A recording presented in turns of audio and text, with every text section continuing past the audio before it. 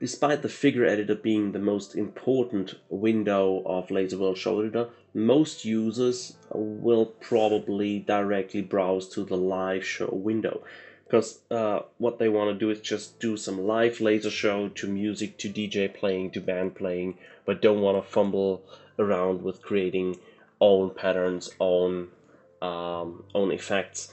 So the Laserworld Showeditor already comes with preset pattern sets that can be used with a live window, and you can see all the different figures that are preset.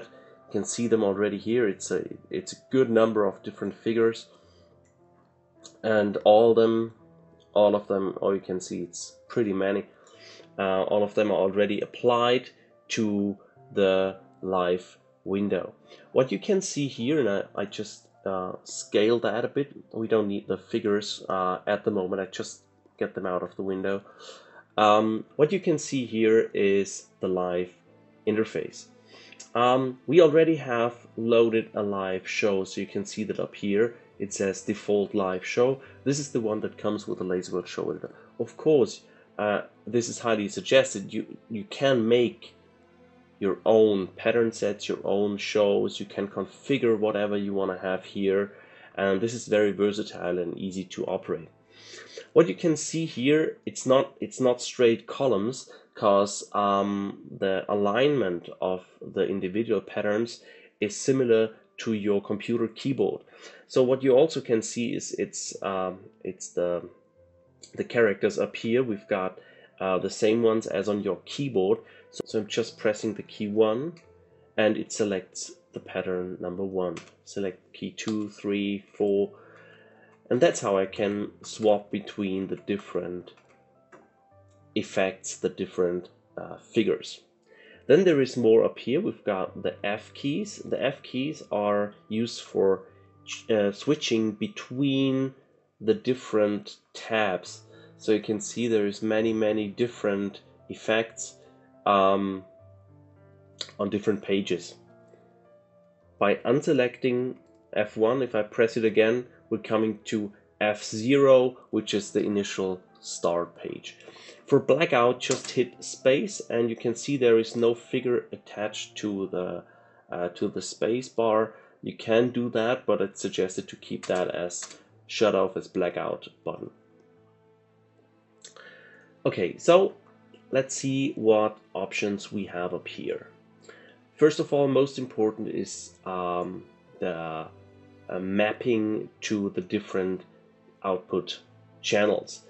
If I just have one scanner, one interface, this is all fine. But if I have more than that, I need to apply the pattern output to the different scanners, and this happens here. So page A, page B, page C, you can all apply these effects to the different hardware interfaces here. So if you select those ones, for example,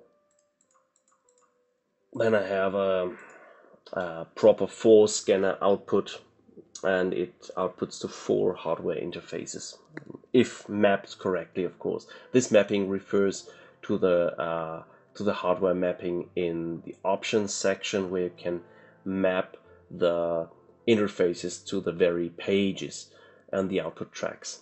But this is in a different tutorial video.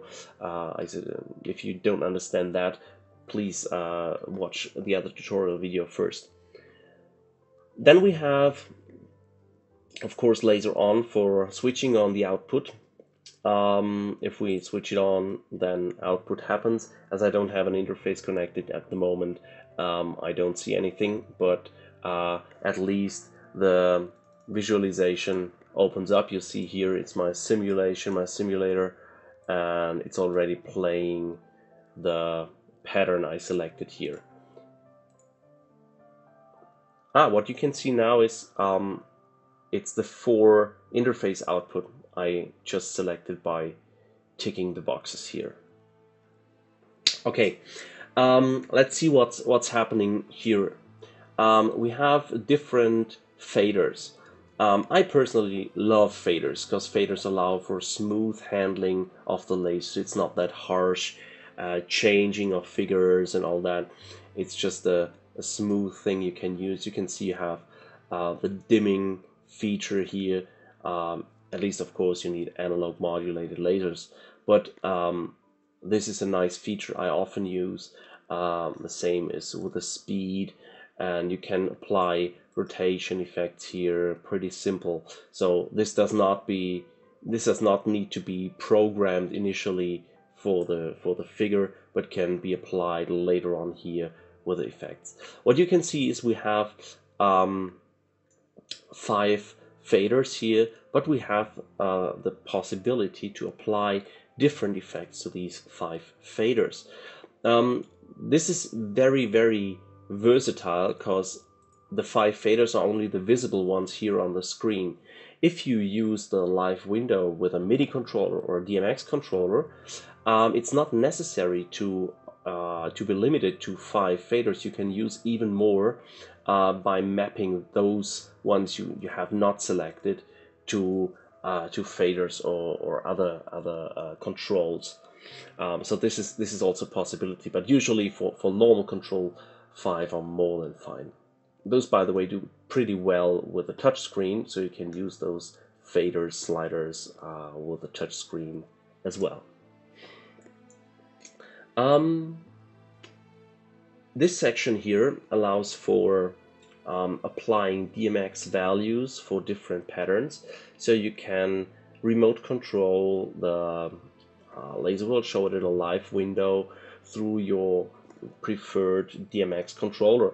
This can be a Grand MA, this can be a cheap controller, whatever. You can do all the DMX mapping and all the DMX assignment here. So each pattern can be assigned to a certain DMX value.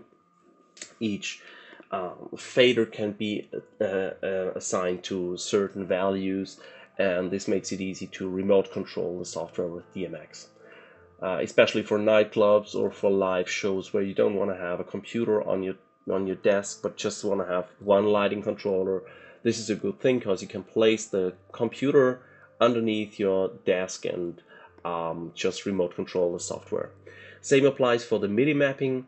You can apply each figure, each key in this case, to a MIDI channel. The same is with the faders here, and then you can remote control the software with MIDI, and it works like a charm. It's a really great feature, so I like it very much.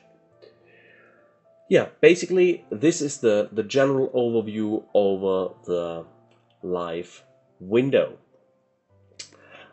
One important thing to know about the live window is how to assign the figures to the key, and this is a separate tutorial I have, assigning figures to keys, because these figures are linked to the very key, and it's important to understand that, because otherwise you cannot call the figures properly. This applies to the timeline editor as well.